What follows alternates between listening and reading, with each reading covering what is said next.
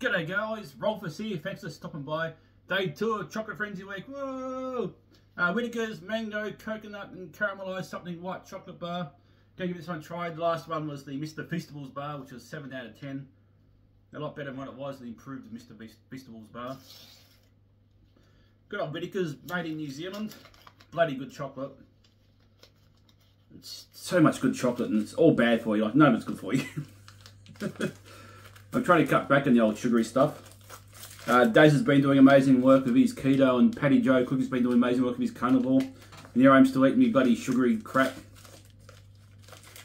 Yeah, it's interesting. It's very caramelised compared to normal white chocolate. So yeah, a bit of colour in there. Sounds good. Break off a row.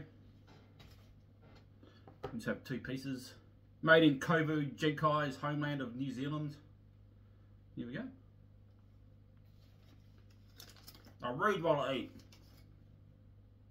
I won't read out loud though.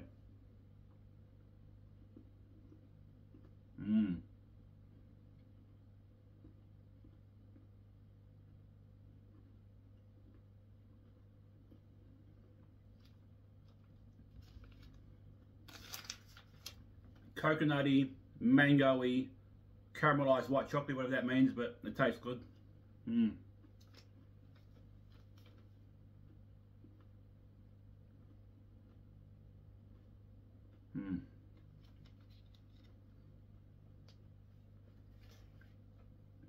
Bloody good chocolate, that.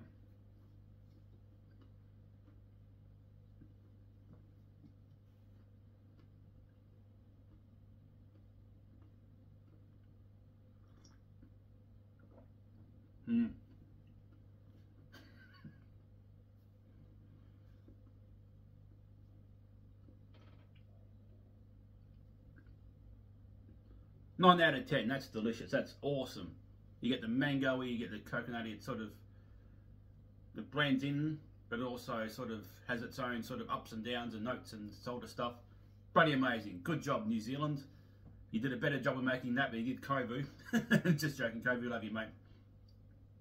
So it's the second video done for the Chocolate Frenzy Week.